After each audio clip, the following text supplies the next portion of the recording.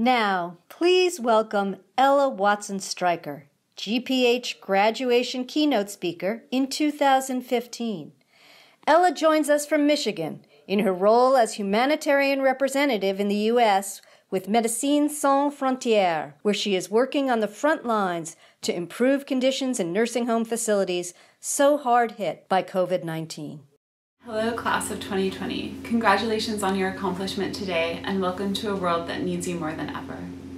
My work has taken me to some places far from my home in New York City, but now, for the first time, I'm responding to a humanitarian crisis here in the United States. For those of us who train to respond to health emergencies, this pandemic is proving to be a marathon, but one that needs to be run at a sprint. The only way forward is together, and the skills that you have now mastered are critically needed and critically relevant to the world you graduate into. I'm delighted to introduce my colleague, my friend, and current teammate, Dr. Maria Guevara. Maria was trained in pulmonary and critical care medicine at the University of Florida and also holds a diploma in tropical medicine and hygiene from the Liverpool School of Tropical Medicine and a Master of Science in Global Health Policy from the London School of Hygiene and Tropical Medicine. Maria has worked with Doctors Without Borders since 2004 in numerous countries and roles, always showing up where her broad skill set is most needed. In addition to treating patients, Maria has also worked on humanitarian policy and advocacy initiatives. From 2012 to 2017, she was the regional humanitarian representative in Asia. Following that, she was the senior coordinator for our initiative to stop attacks on healthcare in 2018. She is currently a senior operational positioning and advocacy advisor in global health in our office in Geneva, although currently she's on detachment at this time to lead our medical activities in the COVID-19 response. Greetings, 2020 graduates of the NYU School of Global Public Health. It goes without saying the great honor to be here speaking to you as your commencement speaker, especially in this most surreal moment of our lives today.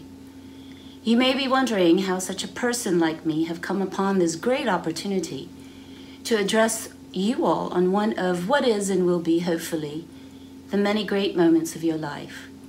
But that is exactly the beauty of life, finding the silver linings in the most inopportune moments. As a medical humanitarian worker, I have seen my share of such moments, having worked in conflict zones, in numerous outbreaks including Ebola, in the wake of extreme weather disasters all over the world. But little did I expect to find myself in a hotel room in Middle America on an exploratory mission with a team from Doctors Without Borders, as we look to see how we can assist the elderly and their caretakers during this unprecedented COVID-19 pandemic, and be delivering a commencement speech through a steel bubble. The situation we find ourselves in today is a litmus test to humanity, and is the first test for you all as you step out as graduates in this new world ahead of you. Are you ready? As we sit here stuck in our homes, speculating and imagining futures and what the new normal is or might be, we are in fact getting a glimpse of this in real time with COVID-19. We are living a novel situation for society today, even if pandemics are not necessarily a known entity. Certainly in your studies in global public health, you would know infectious outbreaks are not new. This new modern pestilence, however, is testing our mettle, like we have not seen since the great advancements in medicine and public health in the last 2 centuries. And as it gallops around the globe, showing that it has no prejudices and spares no one in particular, it is proving itself a mighty adversary to humanity, shaking the building blocks of human existence known to date, highlighting the weaknesses of human-made and societal architectural designs. It magnifies powerfully the existing structural injustices, inequities, and inequalities of the anthropocentric world of today. In a much slower-paced onset, though not less real, is another much larger looming challenge facing us, that of climate change and environmental degradation. We see, as many have, the glaring link between climate change and COVID-19.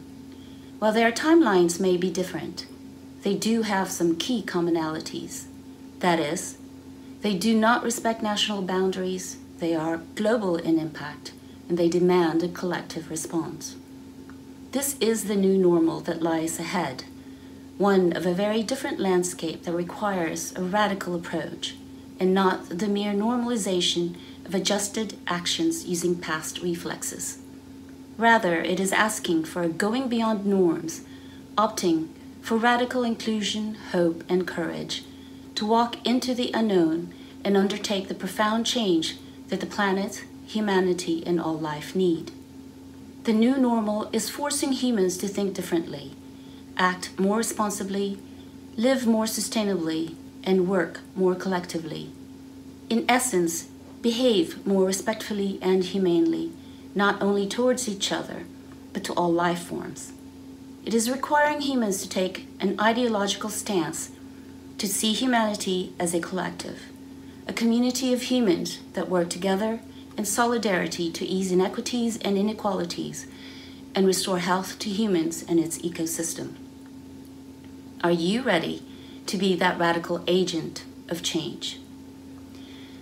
As you contemplate what the next steps for you could be, should be, would be, just consider a few words. Vulnerability. To steal a quote from George Orwell, we all know that while all animals are equal, some are more equal than others. At some point or another, we are all vulnerable to some extent. But we know that inequities and disparities are experienced disproportionately more by certain populations. COVID-19, while not the great equalizer because of this fact, it nevertheless reminds of our collective fragility. Do not forget that. Responsibility. There is this great tale of two maps of climate responsibility versus climate vulnerability. The overwhelming majority of those responsible for climate change is in the north, whereas those most vulnerable are in the south. Regardless of where we sit, however, we are all one species, that is, human.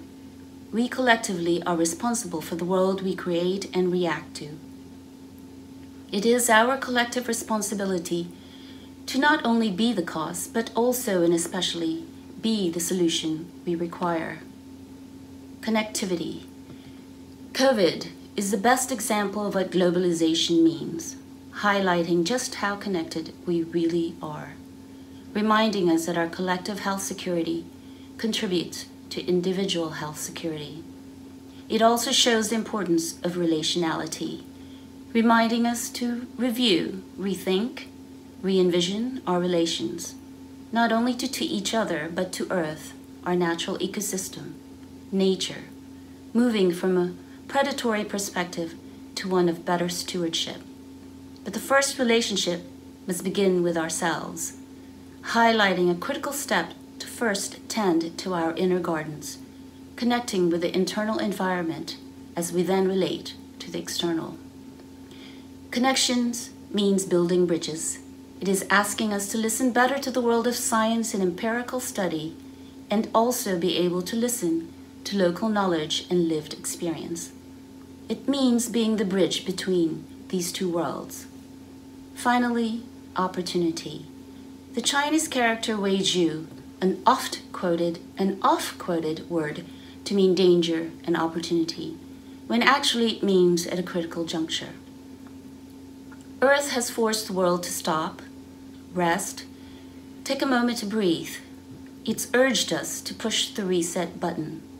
For you, as you step out and find yourself in a critical juncture, will you dare to take the road less traveled, and in doing so, to make it wider for more people to follow into a future that is healthier for everyone?